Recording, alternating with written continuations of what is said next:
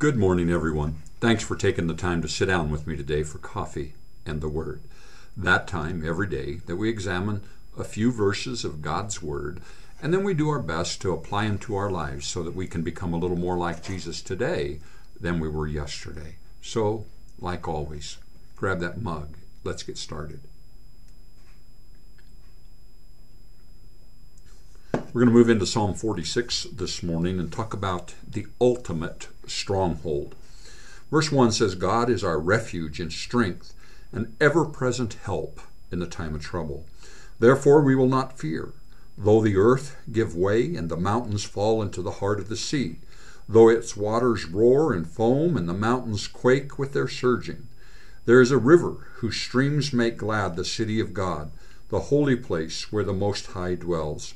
God is within her. She will not fall. God will help her at break of day. Until recently, no one imagined the possibility of the world itself being destroyed. But today, our films are filled with ways that it could happen. But if you have this God as your God, you can face even such cataclysms without any fear. It doesn't say here that God will help you if you get into a strong refuge. It says He is that refuge. God is a stronghold or city that cannot be bombed or destroyed. Though earthquakes and tidal waves dissolve the solid world and civilizations melt, His rule is unbroken. It's unshaken.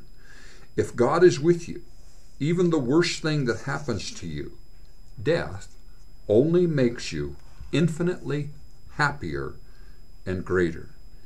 Maybe this will be our prayer. Lord, I feel so vulnerable to disease and to injury, to financial loss, to political betrayal, to professional failure. But in this psalm, you say that even earthquakes and mountains melting can't take away my inheritance of infinite love, resurrection, new heavens, and new earth. As I praise you for this, my anxiety ebbs away. Thank you. In Jesus' name, amen. Be blessed and have a grace-filled day.